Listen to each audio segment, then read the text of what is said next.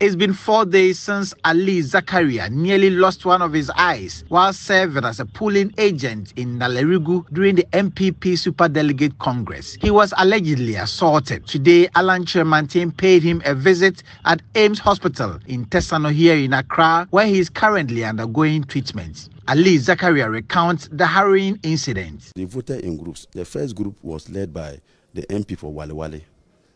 So she came and voted and displayed her vote. So I complained to the police commander and the EC in charge. So I saw that they played another month. They didn't want to listen to me. So the regional minister also followed up. He voted and did not display his vote. He went and kept it inside the ballot box. So the third person was the regional youth organizer. He voted and displayed his vote.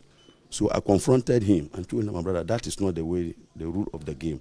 We are told that no one should use a phone to snap when you vote. Secondly, we have been told that no one should vote and display his vote. So when I said it, he picked a plus chair and hit me. So I blocked him this way.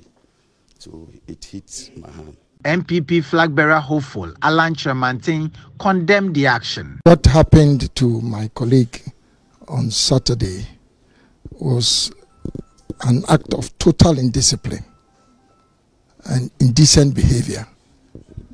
How do we, as a decent party, going into an election, particularly at the level of superdelegates, superintend such behavior? I mean, look, we all joined the MPP because of our commitment to the values of the party. But what is happening clearly shows that this is not what we bargained for by joining the party. I'm not going to tolerate this kind of behavior. It doesn't make sense.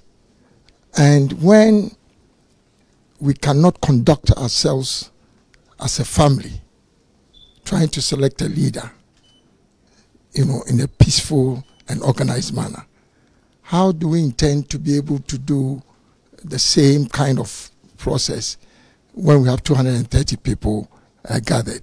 As of now, there has been no update regarding the arrest of the individuals who allegedly assaulted Ali Zakaria. Prince Owusu Ansah's reports read to you.